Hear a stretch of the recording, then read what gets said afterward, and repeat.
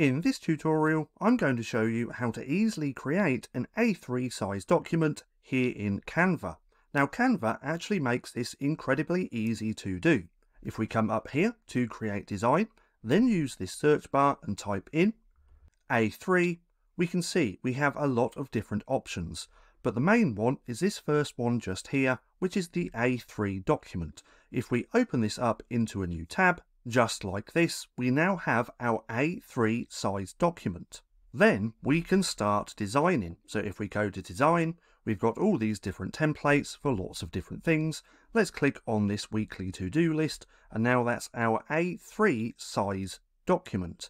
Now another way to do this is just to put in the dimensions yourself.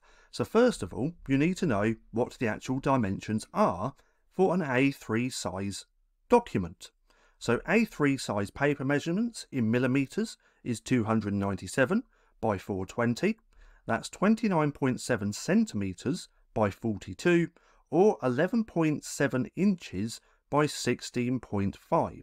So if we take this, the inches, we can then copy that, come over to Canva, we can click on create new design, we can go to custom size, we can type that in there, which is 11.7 inches by 16.5. Now, if we click on create new design, we now have our A3 document like that as well. So that's how you can easily create an A3 size document here in Canva. Now, if you found this video helpful at all, then please consider giving me a like, as it really helps out the channel. And if you're not too sure what to watch next, click right here and watch this playlist.